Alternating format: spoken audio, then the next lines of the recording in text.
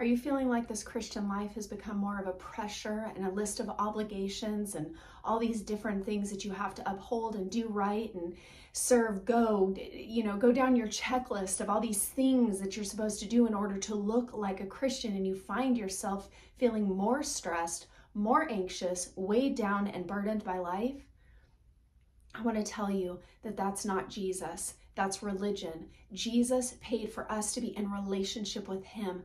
Walking with him, living in relationship to him is supposed to lift the burdens of this life off of us so that we understand what it looks like to live light and free. That's the life that Jesus paid for. I want to highly encourage you today, if you are feeling weighed down and burdened by what I call checklist Christianity, I want you to stop everything.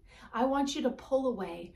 I want you to still yourself in God's presence. Let him whisper to your heart. Let him put a scripture on your mind to look up in the Bible and grab hold of it. Because I promise you that when you're actually doing life with Jesus, living in relationship with him, you are going to understand what it means to live in that light and free life that he paid for.